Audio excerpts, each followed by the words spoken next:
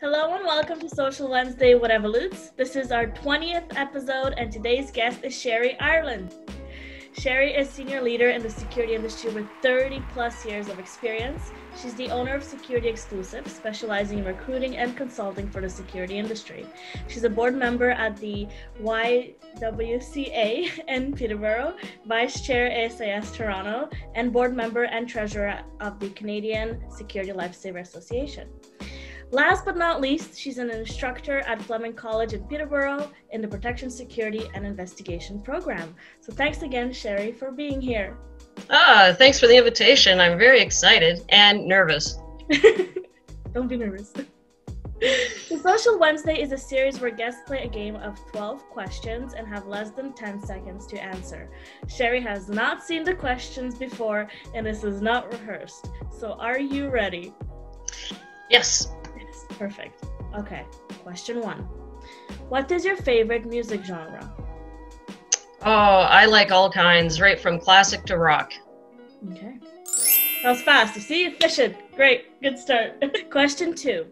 What is one thing that many of us might not know about you? Oh, I love horses, and I used to own a horse when I was young and would love to get another one day soon. Really? Oh, wow, that is, I didn't know that about you. So that's See, there you go. Yeah, I like that. Okay, question 3. Describe cybersecurity in 10 seconds. Oh, you have to be aware, so make sure that you stay on top of what's going on in cybersecurity because it's changing daily. Boom. All right. Question 4. Do you have any pets? Oh, yes. I have 10 chickens, laying hens, a dog, and 2 cats.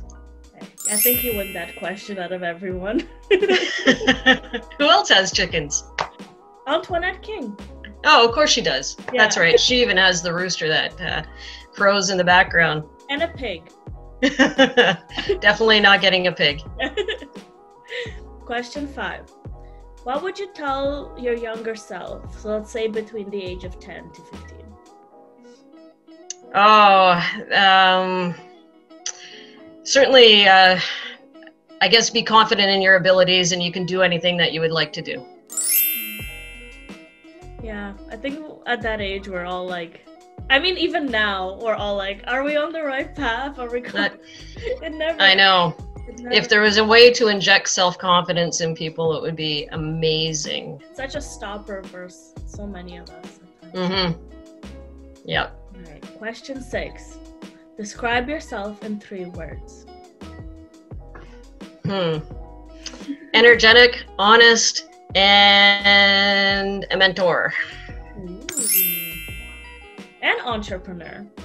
And entrepreneur, thank you. Question 7. What is your favorite color? Blue. Blue? You're wearing red though. I know.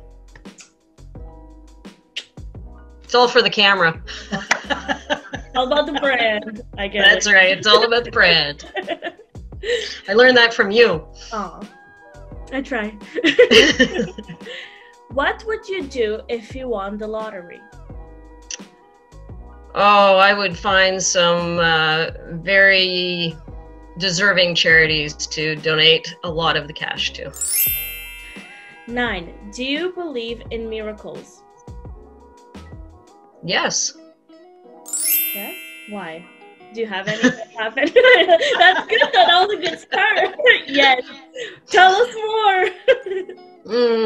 Well, you know, I can't say that I know of any personally, but I have heard of, you know, people that have had been diagnosed stage 4 cancer, yet they're still with us. And there is, in my opinion, no medical and scientific explanation for that occurring.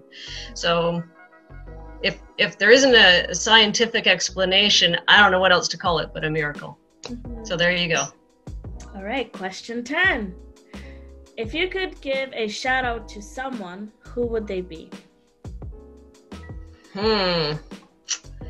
Wow, you know, I'm gonna give it to kind of the whole security industry. And because we were on the front lines during the pandemic, there was very little coverage of the efforts that went behind the scenes to make so many people safe and able to work, such as the healthcare workers. And in behind all the healthcare workers that are really the front lines are a security team and a risk management team and a business continuity team that are keeping everyone safe. So to all of you security, risk management, business continuity professionals, I know your work's not done yet because everyone's going back to work, but hopefully soon our work will be done in about, I'm not even going to guess. 5 years maybe? Yeah, right? Exactly. But boy, we have a heck of a playbook now. Yeah. Oh, playbooks. Yes. Yeah. Yeah. Yes. And emergency managers. I think I know one. Oh, yeah, me too. Or a dozen. Exactly. All right, question 11. What is one tip you can give to women in security? Advocate for yourself, and if there is a position that you're interested in striving towards, make sure that people in senior leadership positions are aware that you're interested in that position and ask for their help on how you can achieve that role. Mm-hmm. That's a good advice. And advocate for yourself, and also, in my opinion, like with the network that we have, for other women as well. So if we can give like shout outs to other women and put their work out front and shed light on it, I think that's great. So absolutely. Yeah. And you see that a lot in recruitment too, right? Like so I think it's great advice. Everyone listen up to Sherri, she knows everything. And final question, you see, that was so quick. Question 12. If you could travel anywhere in the world right now, where would you go? Oh, it's on my bucket list. It's Bora Bora. Ooh. So first thing you're gonna do is go. I need to win the lottery first. And then I'm gonna go. See, miracles might happen. Right? Oh my God, you just put like 4 questions into one. I admire that. Alright, so thank you so much for playing. What did you think of the game in question? Thank you. It was really fun. Yeah? You did not worth to be nervous? No, for your future guests, do not be nervous. Yeah, I'm friendly. I don't bite. That's right. I think I had easier questions than some of your other guests too. Mark Fulmer. Yeah, I know everyone keeps saying it. It's my first episode. I was trying to keep it spicy, you know? Absolutely, 100%. He did great. Thank you. But before we do end the episode, you have mentioned to me that there has been a lot in the news recently regarding the government residential schools and the number of unmarked grave sites. So please tell us more about it.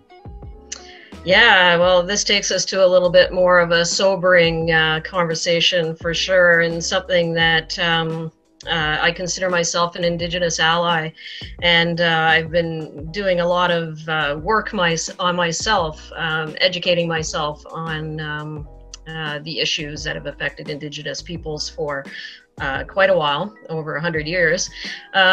So there are more than 4,000 children who died, are missing or unaccounted for in the government-run residential schools. I also call them residential institutions because they weren't really schools. These children were often forcibly taken from their families and forced to attend these schools. And we know certainly from the pandemic that when you have people living in a congregate setting, they're more susceptible to disease, and that certainly happened with the Indigenous children.